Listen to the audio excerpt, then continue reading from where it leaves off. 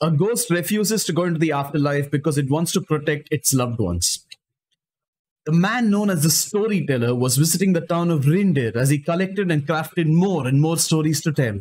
He went to people's houses and offered entertainment in exchange for food, a drink, and a place to stay. The people loved him for his stories and never hesitated to give him what he wants. Word about him spread like wildfire, and soon everyone dreamed of a chance to meet the storyteller.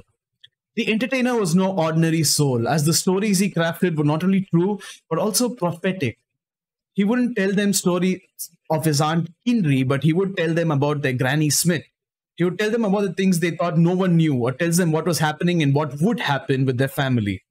This particular night, the storyteller went to the town of Rindir and had already gathered a crowd.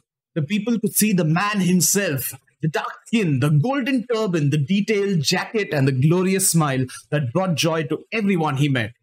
It was clear that the man was a naturally charismatic person that would charm his way around the town. He played games with the kids and walked leisurely into the town center and settled down under the banyan tree. The town elders would hold their courts here and ensure the community is thriving and happy. This seat was given to none save the storyteller. As the people went en masse to the center, the storyteller raised his soothsaying tool, the magic 8-ball. It is said that only the truly divine could challenge the greatness of the ball of 8 and tell people their fortunes. Shelya, exclaimed the storyteller, your mother had a journey to heaven that was filled with trials. An angelic lions attacked her group on the way to the pearly gates. Hercules jumped in to fight them off. Unfortunately, the Nemean lion was not one of them, so Hercules bade them farewell.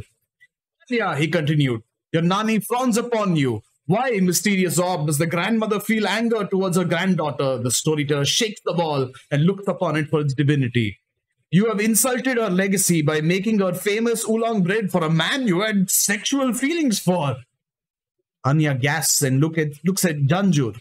The storyteller looks at the ball and gasps. Secret feelings? Do not insult your ancestors, Anya. Nelfar, he spat out. Allow me to tell you a story. Last year, your wife died of a disease that turns you yellow. It is sad. It is sad. However, her spirit journeyed to the gates of heaven but took a full turn at the end. The work of her spirit was not yet fulfilled. There is much work for her to do. You will be guided by her to ensure you have the utmost protection. Let me divine what protection you need from your wife. Netfa started sweating. Oh, holy storyteller, I must talk to my wife on my own. The conversations between a man and a woman should be between them and not told for the whole town to hear. Netfar, he shouted. This story has a happy spirit. The town should know of how much profound love that will serve as an example for years to... Oh my God, Netfar! The storyteller was shocked. Netfar started bowing and praying for the earth to open up and swallow him whole. Netfar, the protection your wife wants to give you is protection from Anya's sexual advances. It seems your wife's spirit holds great anger at your betrayal, which you told her about right before she died. She has sworn to protect your form from any relations at all. Saying thus, the storyteller left the town post-haste before the rumors the storyteller causing emotional turmoil in a town spreads around. He quickly pays his actors to talk of his greatness. Another job for the storyteller, another life ruined.